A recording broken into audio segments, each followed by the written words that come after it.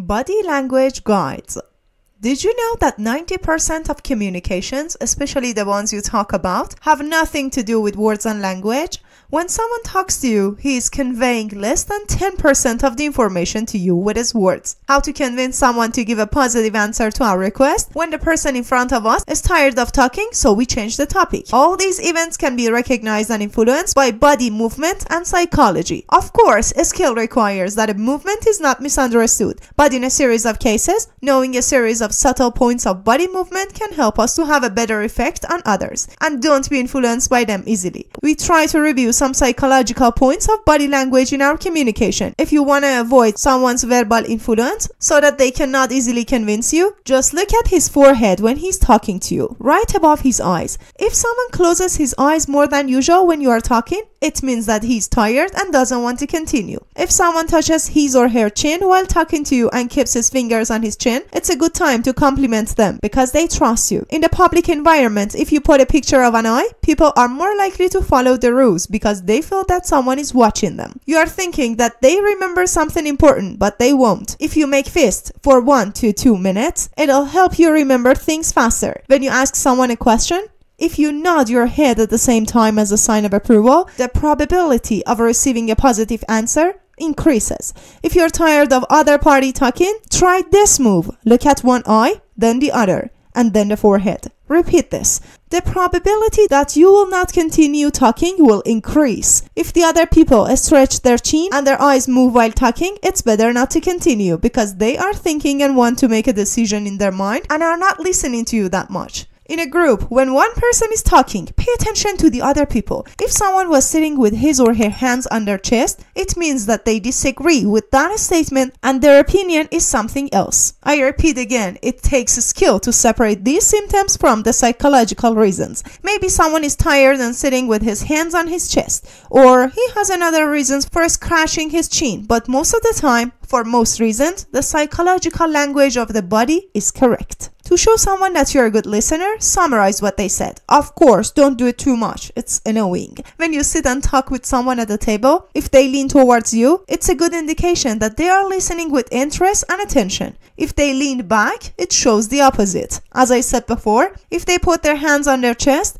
they probably disagree with what you're saying. In this case, if you want to change their mind little by little and they still have their hands on their chest, try to give them something like a piece of paper. In this case, the guard will stop sitting on their chest and that person is ready to hear your words. One of the ways that makes you make eye contact better and more while the other party is talking is to try to remember the color of their eye. When you're going to move in a crowd, if you just look at the place you want to go, people will probably move out of your way. The person who sits next to you and touches their knees and shakes their legs a little want to get out of there faster. So don't continue arguing with them. If you want the meeting that you're planning or the appointment that you are making to be at a time that no one forgets it and doesn't come late, choose a specific time. For example, 17 in the afternoon. If you want to win someone's trust, try to copy their gesture or facial expressions for several seconds.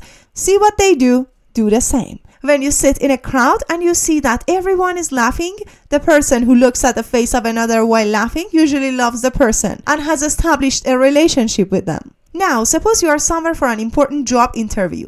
If you're the first or the last person on the list, you will have more impact on the interviewer. So if you're not sure that you will pass the interview, don't try to be the first or last. And if you are sure, then what's better? A method that has shown that when someone is talking about something they like, if you give them a bag or something you have, they will carry it for you without saying anything. If you think someone is watching you somewhere, yawn. The possibility that that person will also yawn is very high. To impress someone, make sure your hand is warm before you shake their hands when greeting them. When someone shifts on his toes and heels while standing, it means that he's anxious and not sure about what he's thinking. If while shaking hands with someone, the other person grabs the back of your hand or wrist with his other hand, it means he wants you to trust him. Avoid pressing your lips while talking to someone. They may think you are hitting something. Before work, think about the important things you plan to do tomorrow. When you sleep, your mind arranges them for you and probably shows you a good solution. When you're talking to someone, if you want them to believe that you are saying and be sure that you are speaking honestly, try to keep your palm fully open while shaking your head and show them your palm a few times. In the culture, it's not also polite to have your hand in the pocket when someone is talking to you.